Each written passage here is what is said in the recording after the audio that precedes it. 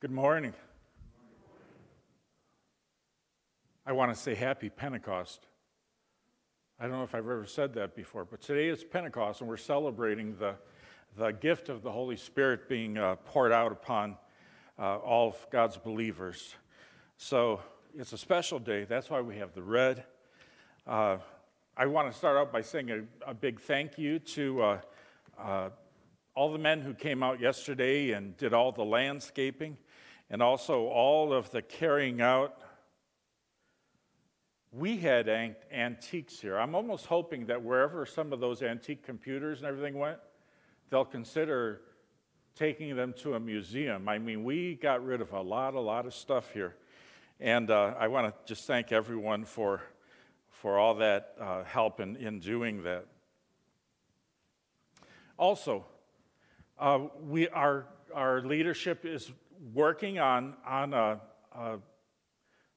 what to do with the change in the COVID laws, regulations, whatever they are, by the government. From what I understand, I think June 2nd is supposed to be. And I'll tell you, personally, and partly, we can look at it from a legal aspect and everything, and that's great. By the way, I want to really thank, I'll say his name, Jeff Gamble, because, no, really, you've been legal counsel to the whole congregation through this whole thing. A real big help. Gives a lot of confidence and peace in knowing that, we're doing our very best to follow the guidelines and everything else. But it's what I would like to say as a pastor is, even though things might miraculously change overnight on June 2nd, I don't know, what day of the week is that? It's a Tuesday? Yeah, it just seems, to my mind, I get confused and I think, how can everything change all of a sudden? And why I'm saying that is because I think we have to allow for confusion for a lot of us for quite a while.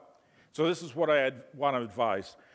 Whether they say you can or can't, whatever the rules are for the Mass, if you feel more comfortable with social distancing and with masks on, you continue to wear masks and social distance. I want you all to just do whatever is most comfortable. Be led by the Holy Spirit in this too, as we go. But I think, from a pastoral point of view, that we're going to be dealing with this kind of psychologically probably for the next, throughout the summer. In other words, even if they say, at penalty of law, if you wear a mask, we're going to kill you or something, a lot of us are going to still be used to wearing masks and so on. That's okay. But I want you to know that we have very capable people working at all the policies, and as a pastor, I want you to feel comfortable however we do it. But one thing I do want to say, and maybe if you have some divine inspiration ideas, we'd like to speed up communion because, and I thank you for your patience, but it's been kind of painfully slow over this last year. Thank God we've been able to do it. But I've been talking to some of our leadership too, and it just may be that if we have a table that goes from there to there and we have two single people in line, that one could go one end, one the other, and have social distancing and everything else, and so on. Oh, I shouldn't have do this. See, my mind just goes crazy. But we're going to have $1 million lottery here for the biggest families who can come together to the table at once. And I know who that is right now, but you might be able to work on that if you get some extended. No, I'm just kidding. But I did tell Stephen, I think it was last, I said, when I see your family come into church, I get so excited on a Communion Sunday because I know that whole row is going to come up to the front. Anyway, sorry for going off, but COVID things changing. We want you to be comfortable. And we don't want to put a scarlet letter on anyone either. Okay, After the worship service, we're going to go to the next episode of Chosen, and time permitting, maybe some Bible study after that too. But that series is really great. And I want to encourage you, even if you haven't been able to come to the Bible study, you can go on the internet and you can get the free movies and you can watch them. They are just fantastic. And one other announcement, couple prayer things. Little Maria has successfully received her heart and liver transplant. You can imagine what a delicate procedure this is, so I want you all to continue to pray for her. As she had a little bit of a fever, I guess, last night. It's a miracle. It really is what God's given brains and his creation to do with transplanting organs. It all worked out, but let's continue to pray for her and also for her family, especially Tom and Sandy. They have been under so much stress for so long. I can't even imagine it. And we've bore your burdens with you. A lot of us have been, maybe it's not a faith statement, but we've been stressed with you, really praying for Marie and for you and all of the family. And one final, Phyllis Stewart is in hospice. And my wife and I were able to visit her, served her communion, and frankly, she seemed better than she had been the last couple times I saw her. You just never know. But she is in hospice, and she really appreciates, she told me how many of you also contact her and have visited her too. And one last just detail, next week, midweek, I'll be in for a continuing education conference in Michigan. So I will not be able to lead the Thursday morning Bible study because that will be right in the middle of the presentation. So with that, I do say again, happy Pentecost. It's something to really rejoice about, the gift of the Holy Spirit. And we are going to begin this morning with Psalm 139. And I ask you to please stand.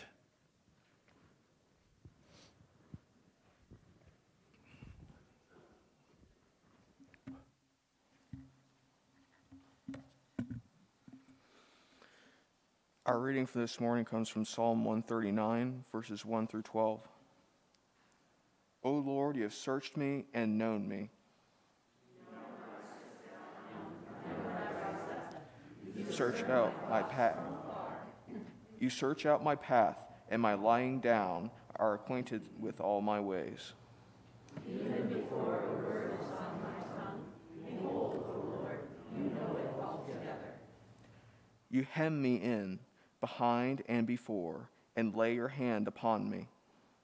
Such knowledge is too wonderful for me. It is high, I cannot attain it. Where shall I go from your spirit? Or where shall I flee from your presence? I ascend to heaven, you are there. If I make my bed in Sheol, you are there. If I take the wings of the morning and dwell in the uttermost parts of the sea, there your hand shall lead me, and your right hand shall hold me. if I say, surely the darkness shall cover me, and the light about me be night. Even the darkness is not dark to you. The night is bright as the day, for darkness is as light with you.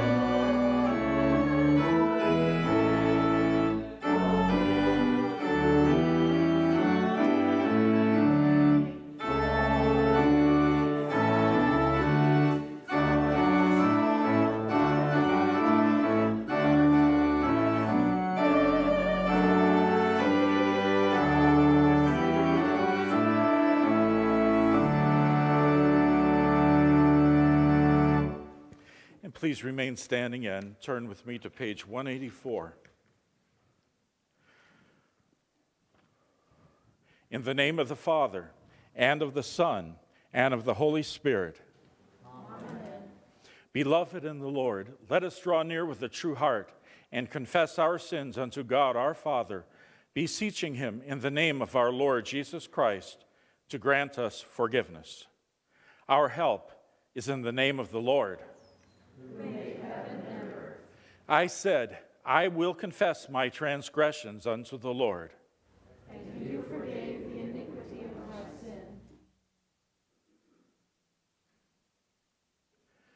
Almighty God, our Maker and Redeemer, we poor sinners confess unto you that we are by nature sinful and unclean, and that we have sinned against you by thought, word, and deed.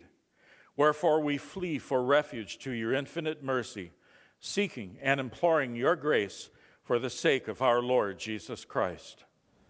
O most merciful God, who hast given your only begotten Son to die for us, have mercy upon us, and for his sake grant us remission of all our sins, and by your Holy Spirit increase in us true knowledge of you and of your will, and true obedience to your word, to the end that by your grace we may come to everlasting life, through Jesus Christ our Lord.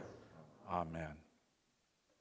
Almighty God, our heavenly Father, has had mercy upon us, and has given his only Son to die for us, and for his sake forgives us all our sins. To those who believe on his name, he gives power to become the children of God, and has promised them his Holy Spirit.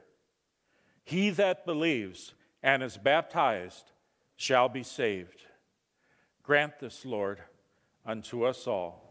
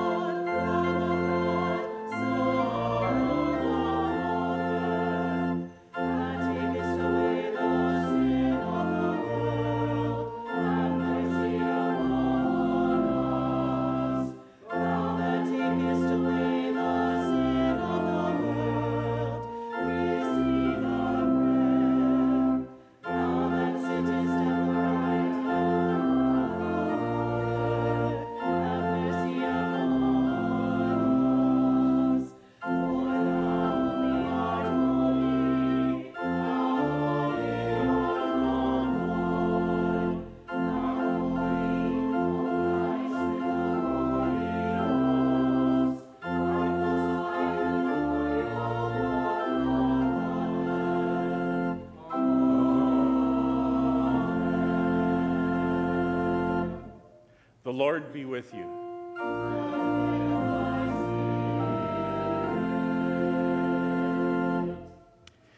Heavenly Father, on this day we remember the words of your Son that said, "Abide in me, and I in you." And Lord, we give you thanks and praise that through his blood shed for us and his ascension at your right hand in heaven, you have now sent the Holy Spirit, so you, O Lord, abide in us. Lord, open our eyes to see you and to worship you, we pray. In Jesus' name.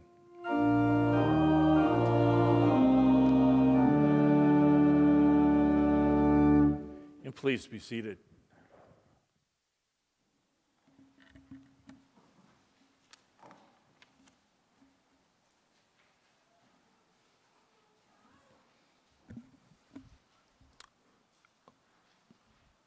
Our Old Testament reading for this morning comes from the book of Ezekiel, chapter 37, verses 1 through 14. The hand of the Lord was upon me, and he brought me out in the spirit of the Lord, and set me down in the middle of a valley. It was full of bones. And he led me around among them, and behold, there were very many on the surface of the valley, and behold, they were very dry. And then he said to me, Son of man, can these bones live? And I answered, O Lord God, you know. Then he said to me, Prophesy over these bones, and say to them, O dry bones, hear the word of the Lord.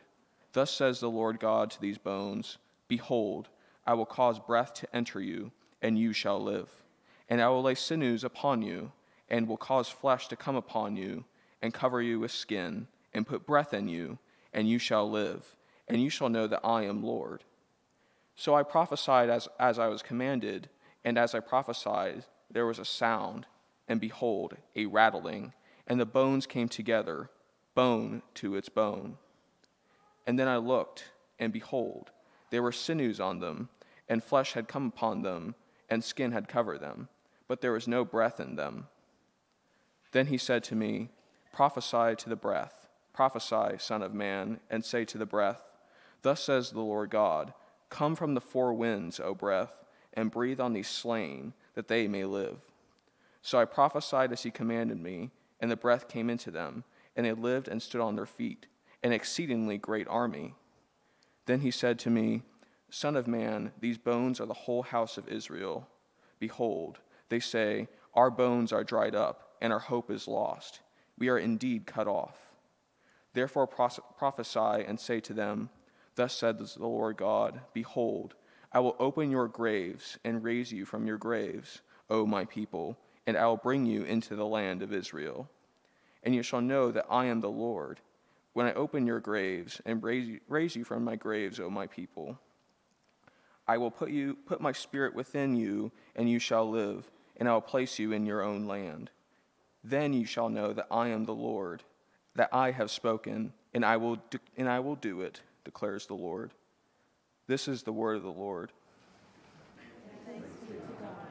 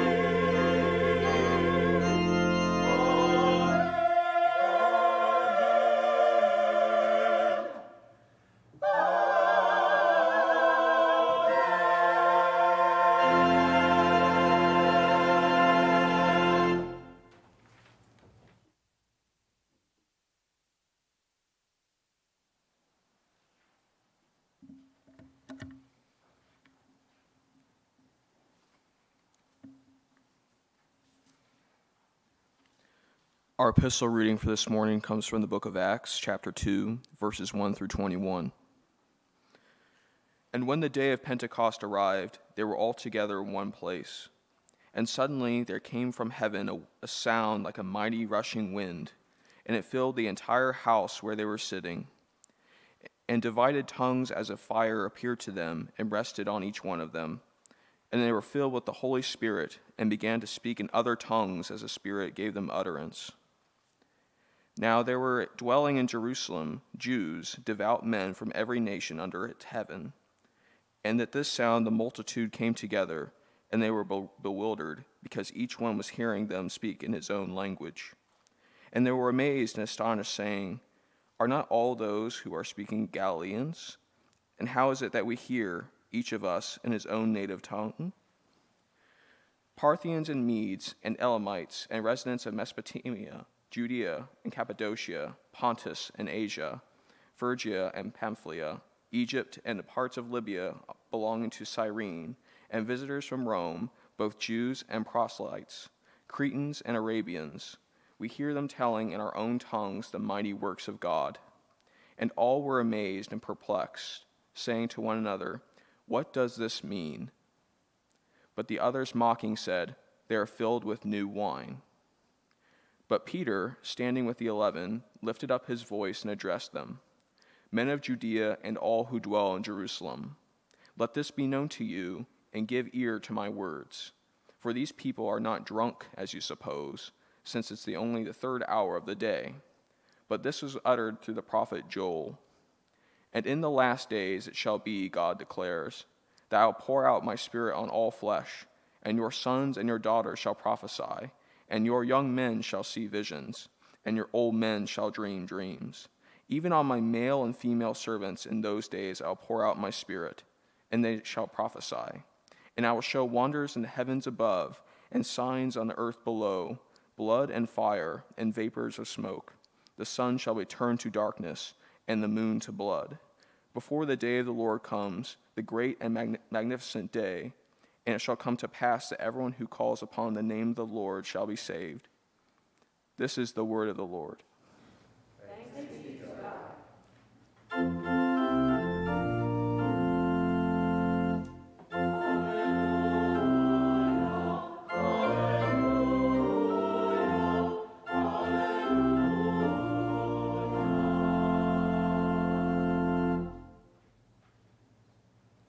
Please stand for the reading of the gospel. The Holy Gospel according to St. John, the 15th and 16th chapters.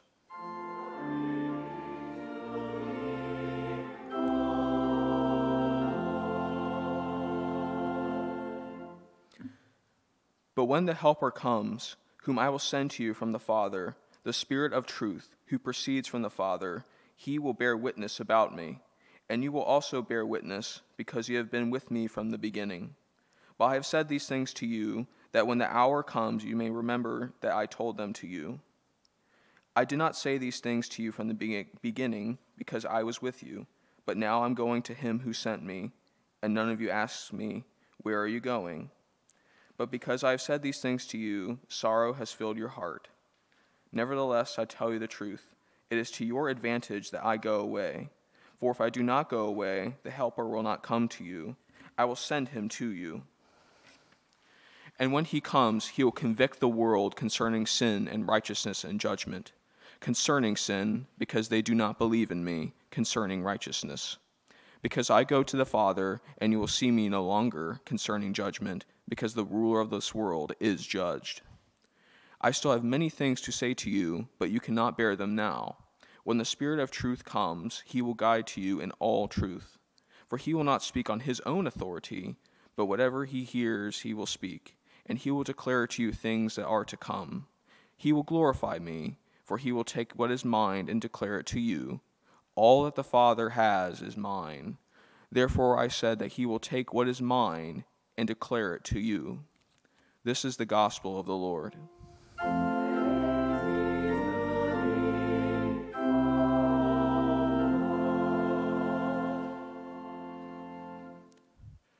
I believe in one God, the Father Almighty, maker of heaven and earth, and of all things visible and invisible, and in one Lord Jesus Christ, the only begotten Son of God, begotten of his Father before all worlds, God of God, light of light, very God of very God, begotten, not made, being of one substance with the Father, by whom all things were made, who for us men and for our salvation came down from heaven and was made incarnate by the Holy Spirit of the Virgin Mary, and was made man, and was crucified also for us under Pontius Pilate. He suffered and was buried. On the third day he rose again according to the Scriptures, and ascended into heaven, and sits at the right hand of the Father. And he will come again with glory to judge both the living and the dead, whose kingdom will have no end. And I believe in the Holy Spirit, the Lord and giver of life, who proceeds from the Father and the Son, who with the Father and the Son together is worshipped and glorified, who spoke by the prophets. And I believe in one holy Christian and apostolic church. I acknowledge one baptism for the remission of sins, and I look forward to the resurrection of the dead and the life of the world to come. Amen.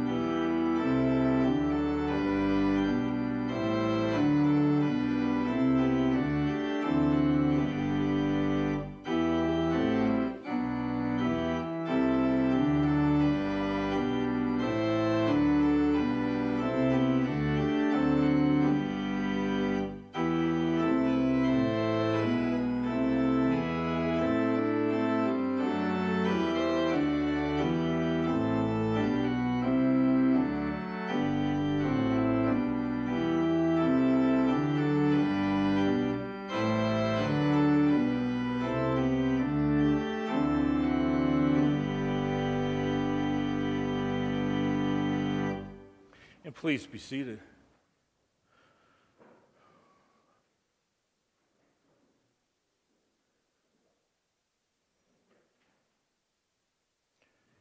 Starting in John chapter 14, and you can look more throughout the Gospel of John, but specifically, Jesus starts talking about the Holy Spirit who would come.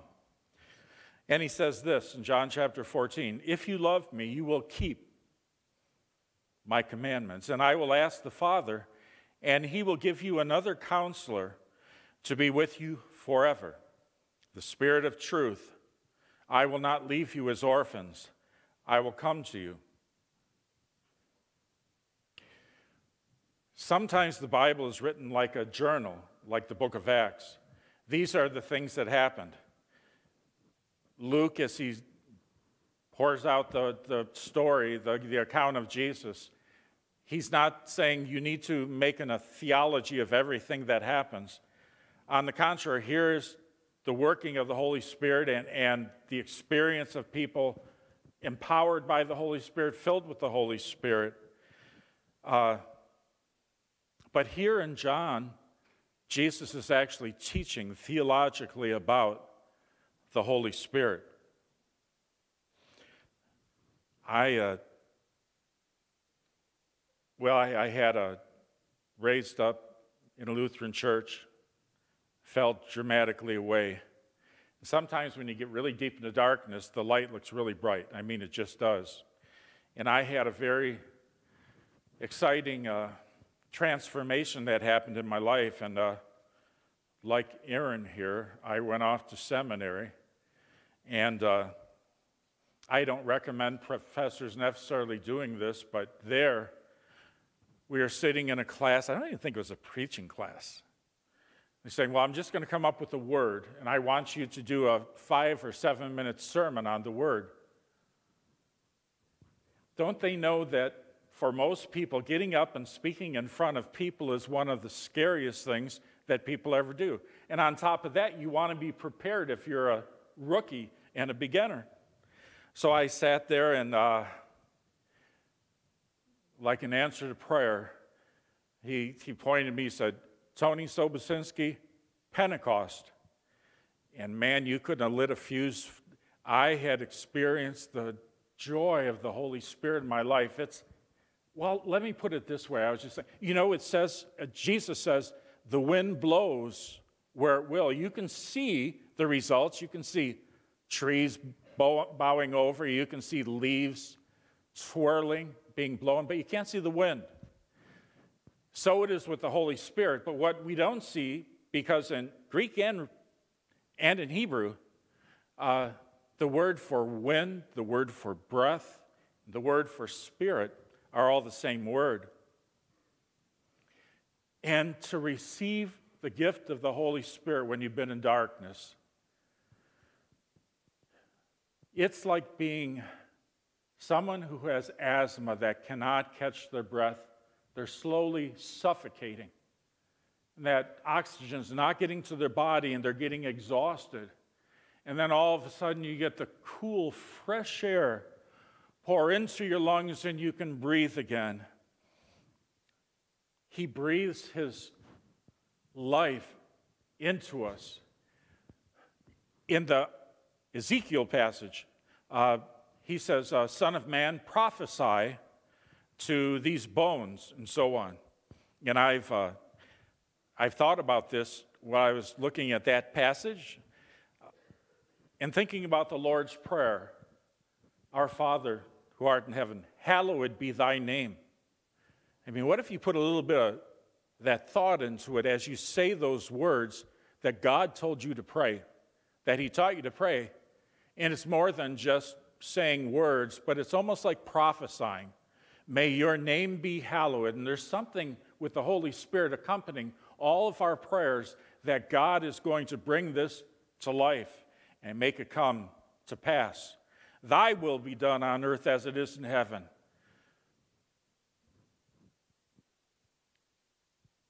Well, here in John chapter 14 through 16, just to walk through that with you, it says, he will give you another counselor. This is not like a therapist. Don't get me wrong, God is a very good therapist, okay? The Holy Spirit does. And it's another one of the versions says comforter. God is the God of all comfort, but that's not what the word means here. It's a legal term. It's like a legal advocate, someone that comes forth for your defense. I remember, maybe I shouldn't, well, I've been praying Holy Spirit would lead me, so I'm just going to anyway. There was a time that some new people came into the church, and the next thing I knew is they were trying to sue me, a pastor close by, and the district for $1 million apiece. And I thought, what in the world are they going to accuse me of?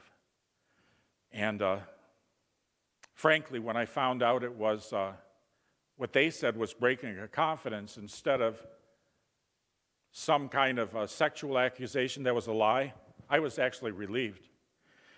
But we had to meet right here in Dayton at a law office, lawyers for this, and one of the lawyers for the other side, he was known as a priest killer. He would go out through all the areas where every accusation that came against a priest, he'd just eliminate those priests right from the ministry. And I also had a legal counsel, advocate for me. And I can still remember that day clearly. And actually, someone in the congregation came through and said, "Is this supposed to be about a breaking of confidence and losing a job?" I remember one of you came through and said, "Pastor, we knew about that before you even heard about it, because this person was sharing this as a prayer request, and we were collecting money.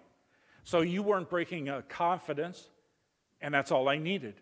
I came with that and totally absolved. But we had legal counsel advocates from our congregation. We had them from the district, and thank God we were defended. That is the word here. Matter of fact, 1 John chapter 2, it says, "My little children, these things I write to you so that you may not sin. And if anyone sins, we have an advocate with the Father." Same word.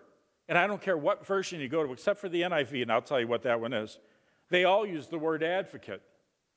But when back in John, the same word, they talk about a counselor. Well, maybe you think about legal counsel. I think about someone who is advising me, not legally, but just as the comforter, if you will. But they all translate advocate, except the NIV, one who speaks to the Father in our defense.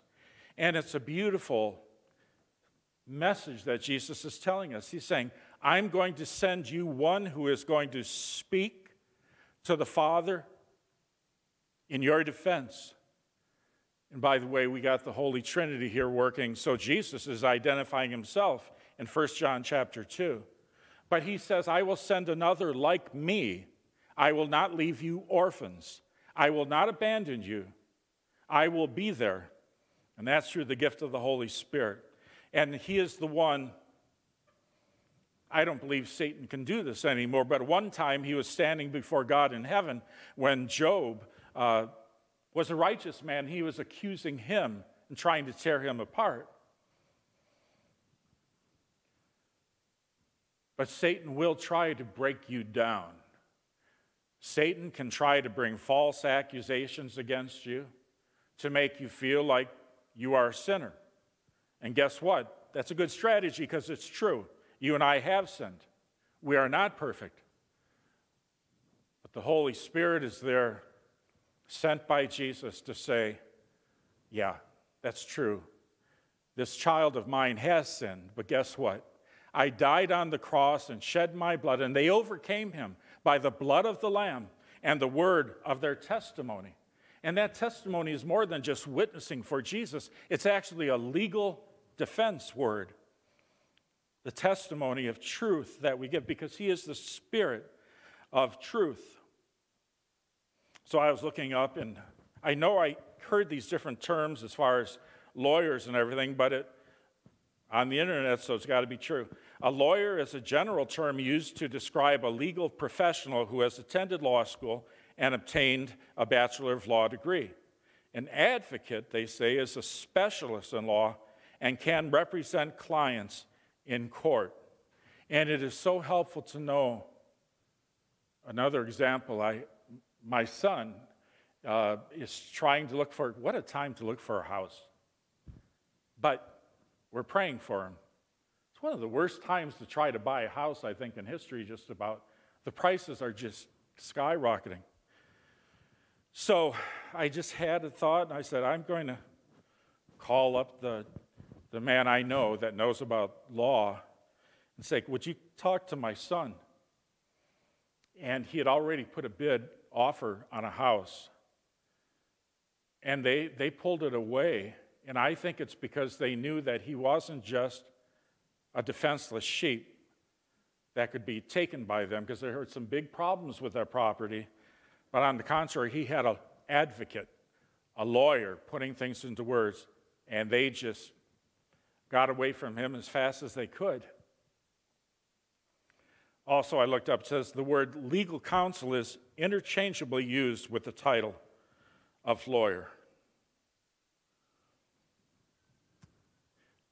When I was in British Columbia just before I came here, I was starting up a congregation in a town. Somehow I had the privilege and honor of being asked to serve on a community board. And the board included two of the local city's mayors, I as a pastor. There were some other people with expertise in working with juvenile delinquency, basically. And there was a lawyer. And I can't remember how the joke went, but when he was being introduced, he said, yeah, people say that I'm a good lawyer if there's such a thing. And it is an exception when we can find a Christian lawyer, but this goes better than this, saying the Holy Spirit is your lawyer. The God of the universe who knows everything, he is representing you. And he is there to defend you as the legal representative, your advocate. So this word, but the counselor, still in chapter 14, the Holy Spirit, whom the Father will send in my name, will teach you all things and remind you of everything I have said to you. And that's the beauty of how the Holy Spirit works. Jesus continues to teach you and I through the Holy Spirit. Jesus says he takes what is mine and gives it to you. So the Holy Spirit is a teacher of the truth. He helps you understand the very Word of God and things about the kingdom of God. And on top of that, it says he will remind you of everything I have said to you. That was especially important for the writers of the Gospels, because they had to remember everything, inspired by the Holy Spirit, to write it down. In chapter 15, that starts with abide in me and I in you. But later in that chapter, verse 26, Jesus says, when the advocate, the counselor comes, whom I will send to you from the Father, the Spirit of truth who goes out from the Father, he will testify about me. And that goes many ways. He will testify in our hearts that Jesus is the Son of God, our Savior. But he will also testify to the world out there who does not know him yet that this Jesus is God the Son. And then we get to John 16, which we read earlier. It says the counselor, our heavenly legal advocate, will convict the world of guilt in regard to sin and righteousness and judgment. You know, there are different levels of sin. I mean, it's like every sin will get you convicted, but there are greater sins. Jesus talked about it. Matter of fact, in Psalm 19, we looked at that, protect me from being involved in great transgressions. But what would you say you would think is the greatest sin that you could ever do before God? What would offend God the Father more than any other? Well, Jesus tells us. He says, the Holy Spirit, our heavenly legal advocate, will convict the world of guilt in regard to sin and righteousness. And he says in verse 9, in regard to sin, because men do not believe in me. And think about this. This is God, the creator of heaven and earth.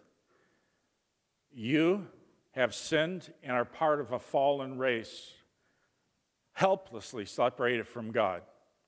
But God the Father loves you so much that he sends his Son with the sole purpose of going on the cross and dying for you, paying for your sins, suffering, and rising from the dead and enduring what it was like to be a human being for those years. And God says, here's my gift. For God so loved the world that he gave his only begotten Son. And you say, I'm not interested. I don't need your Son. I don't want what he did for me. And I would just soon not get too religious with you, God. It's like spitting in the face of God to not believe and receive. In John chapter 1, it says, to many has received him, to those who believe in his name, he gave the right to become children of God. And we're born again, according to John chapter 3, by the power of the Holy Spirit. We're born from above. And he goes on to say, in regard to righteousness, because I'm going to the Father.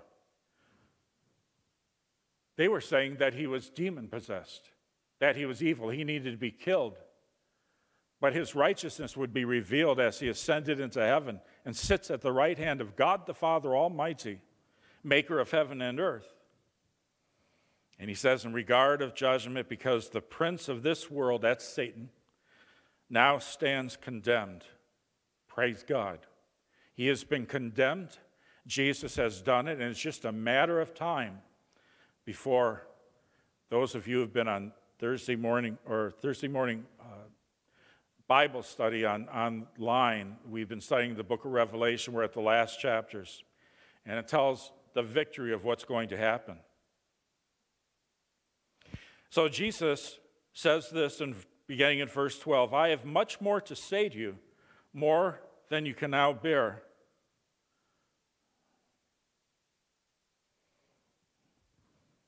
You know, we can only handle so much at a time.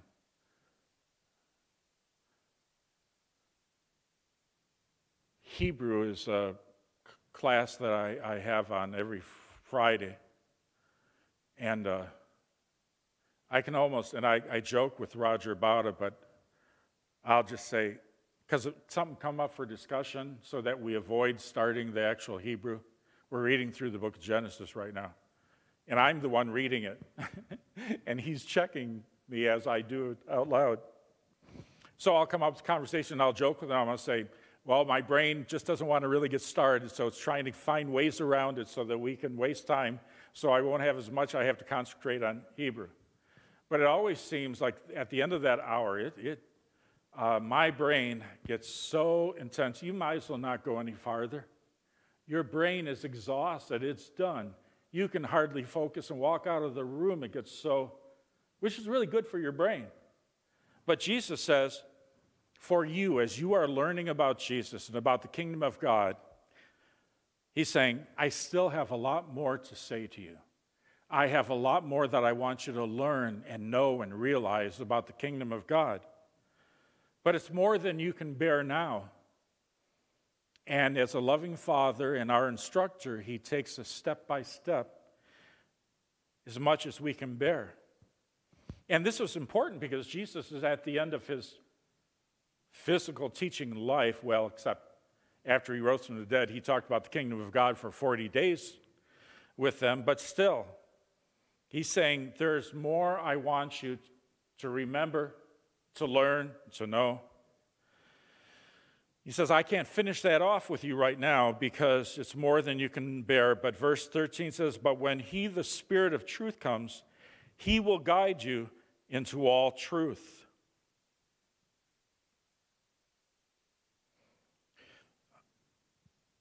Remember, on the day of Pentecost, there was no New Testament.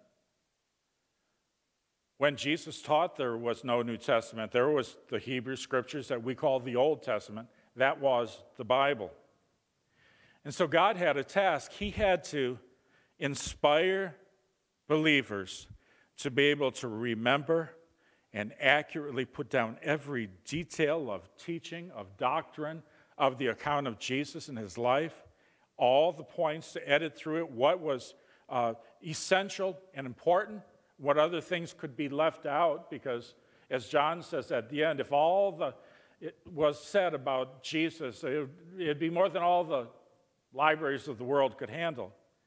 So the Holy Spirit would take these apostles, the ones who were going to be the ones who would write down these letters and these gospels, And the Holy Spirit's purpose and job, if you will, was to make sure that we had truth. He is the Spirit of truth. So Matthew, Mark, Luke, and John, and all of the books of the New Testament now, they were to be inspired into the future so that we would have this word. He will guide you into all truth. That still applies for you and me, but specifically those who wrote the books of the Bible. And he guides us into all truth through what they wrote. The reason why you who are filled with the Holy Spirit can pick up your Bibles, and I stumbled on different people have different kinds of channels, and they'll kind of blog of their own lives, you know. Well, this just happened to be a Christian, and she was explaining how when the Holy Spirit really filled her, she explained it like a scan. When people prayed over her, it was like a cleansing effect, like being immersed right from the top of her head, right down to her feet. And she said the change was she was a little shy of still telling, because she had a lot of family and friends who, they weren't born again, Spirit-filled believers.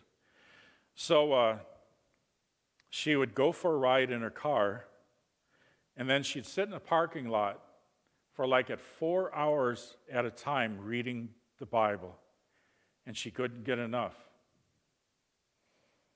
That's the Holy Spirit working through here. So Jesus said, I have much more to say to you, more than you can now bear, but when he, the Spirit of truth, comes, he will guide you into all truth. And he will tell you what is yet to come. I mean, the beautiful thing is you ask for guidance in your life, he knows what is going to come. And if he doesn't, and I wouldn't want, who am I to advise God? But there is a sense, I really don't want to know everything that is to come. Would you want to know right now the day of your death or whatever? I would just assume God uses wisdom on what he reveals. But since he knows the future, as you pray about different things, about your future, where you're going, what he wants to do with your life, he knows what is yet to come. And when it's necessary, he will warn you and prepare you and guide you into that future. And finally, in this teaching parts we're looking at, says, Jesus says, he will bring glory to me by taking from what is mine and making it known to you.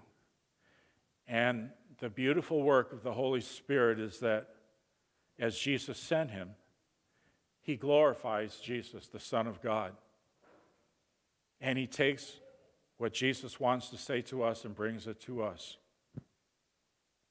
So before we pray the prayer, which comes from Psalm 51, create in me a clean heart, that's on page 192, I want to close this part of the message off with prayer. Father, we do thank you so much for the gift of the Holy Spirit. Lord, we pray that you would examine our hearts and convict us of sin where we are guilty of holding you back and keeping you at arm's length away. Lord, we pray for your forgiveness, and we pray that in spite of that, you would soften our hearts. You would make our hearts on fire for you. Like those disciples on the Emmaus Road when they said, didn't his words just burn in our hearts when he spoke to us about the Scriptures? Father, help us to open ourselves entirely to you. Spirit of God, breathe upon us. Breathe your life from heaven into us. Glorify Jesus, we pray. In the name of the Son of God, we pray. Amen.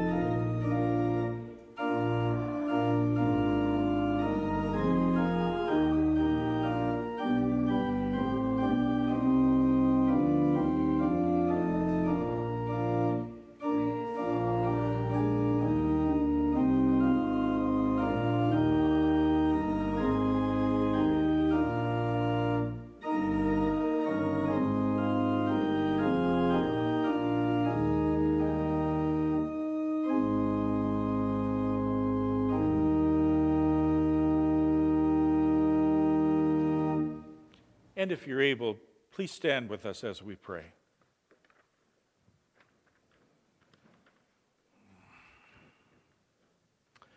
Father, we praise you and we worship you. You just changed this world and this universe when you poured out your Holy Spirit on that day of Pentecost.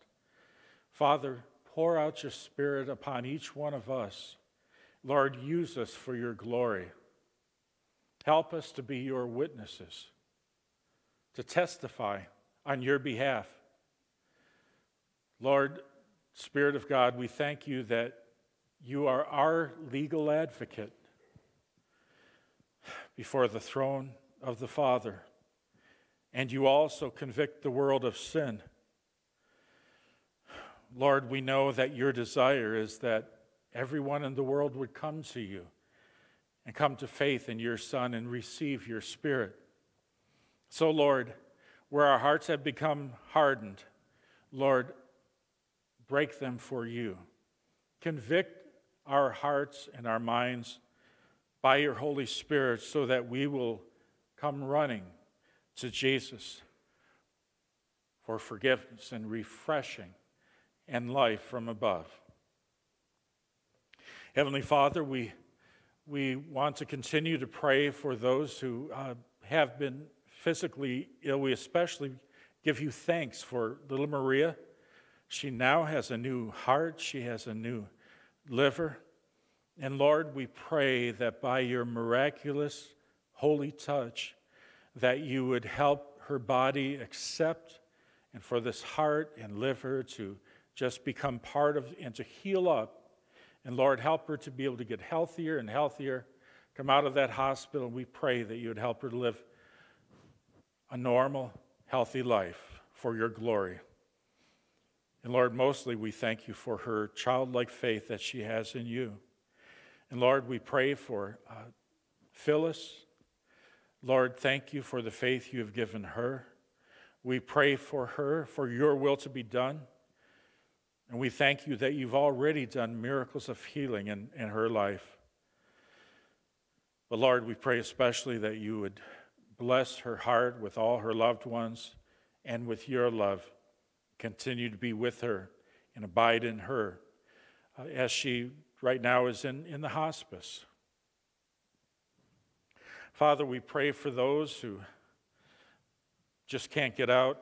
We especially pray for Ruth, Dave, Helen and Mindy, for Jean, Ed and Rosemary, Herman and Ruth, Rita and Pam, Charlotte. Father, we pray for Barbara, Tracy, and Lord, all of our congregation, all of our extended family. We thank you so much for your care, your faithfulness, your protection in making us distinct, being under your protective hand. Father, we continue to pray for the world around us. We know that in the scriptures, it just says in the last days, things are going to get bad. But also, Lord, it's a time for the light of your gospel to shine strongly and many to be able to escape the damnation of this world that will be coming and the judgment of the prince of this world. Lord, we hear your words say, come out from her. Come out from among this Babylon the Great and to come to you. So, Lord, now we pray that by your Holy Spirit, call us to come to you in every way with our lives. We continue to pray that you will just eliminate this ugly plague that has been upon our world. Give us wisdom on how to go forward in every way. We pray for our government, all those who have been elected. And we pray this in Jesus' name, who taught us to pray. Our Father, who art in heaven, hallowed be thy name. Thy kingdom come. Thy will be done on earth as is in heaven. Give us this day our daily bread, and forgive us our trespasses, as we forgive those who trespass against us. And lead us not into temptation, but deliver us from evil. For thine is the kingdom, and the power, and the glory, forever and ever. Amen. So I ask you to please stand for hymn number 501, and after the hymn, if you would be seated so that the ushers can usher you out. But before we sing that hymn, please receive the benediction. The Lord bless you and keep you. The Lord make his face shine upon you and be gracious unto you. The Lord lift up his countenance upon you and give you peace.